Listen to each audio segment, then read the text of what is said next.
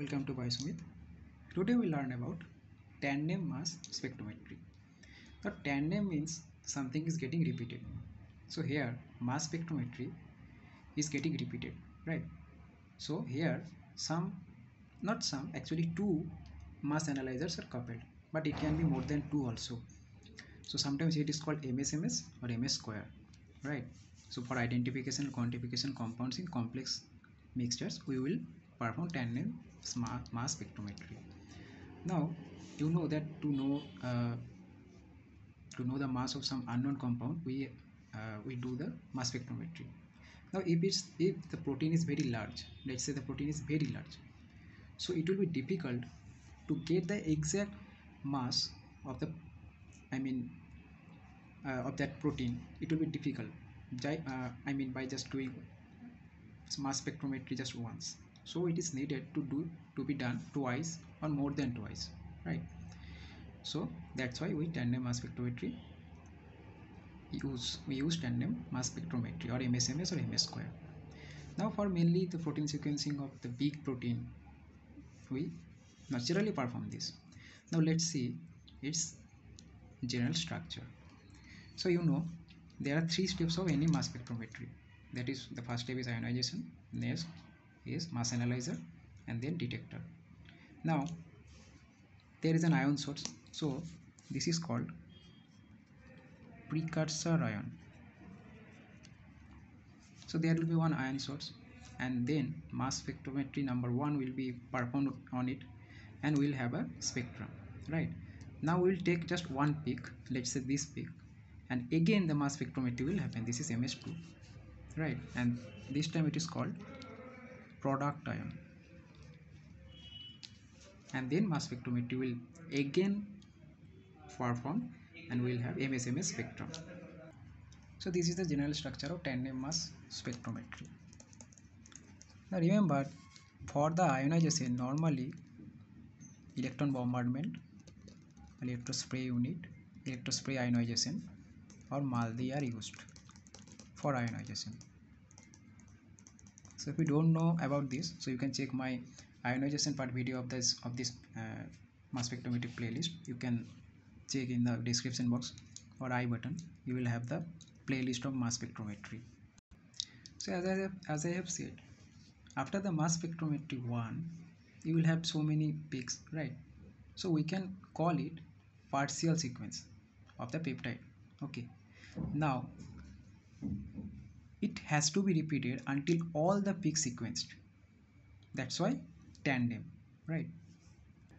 Now here after MS1, the ions are fragmented. So there are so many fragmentation technique in tandem MS.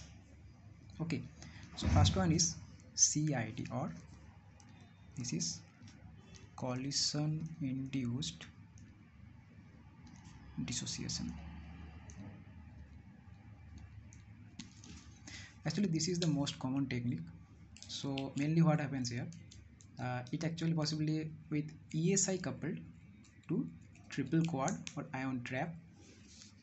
ESI is performed mainly coupled with ion trap or FTICR, Fourier transform, and also multi-top. Remember TOF is time of flight.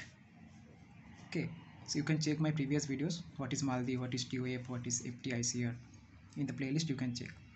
Another one is ECD, or electron capture dissociation. Now this is done only for multiple charged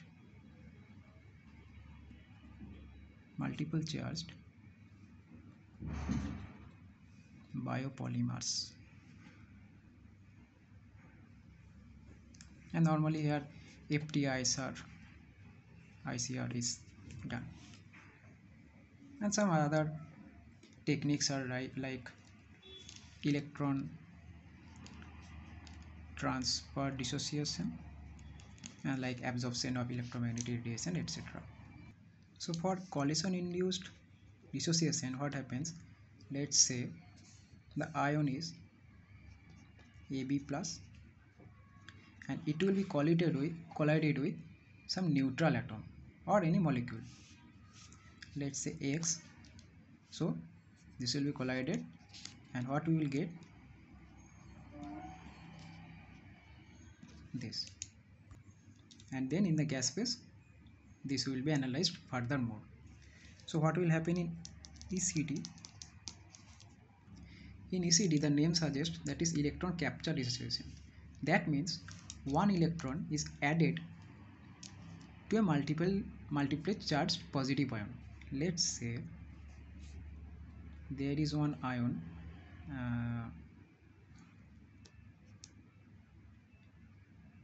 A plus n number of H with n plus as its charge. Okay, now with one electron, what happens? A plus 1 minus of H and n minus 1 plus, right? And then it is going to get in fragments. So what happens is an electron is added to a multiply charged positive ion and the Coulomb energy is liberated. Okay, now this adding of electron is electron capture dissociation. So this can be represented by this. Now ETD is something similar to this. Here also there will be a positive ion and it will receive one electron from an anion. Let's say this is the anion A minus. So what will now happen? M plus n minus 1 into H, n minus 1 plus, and A will be neutral. So this is the main idea of tandem mass spectrometry.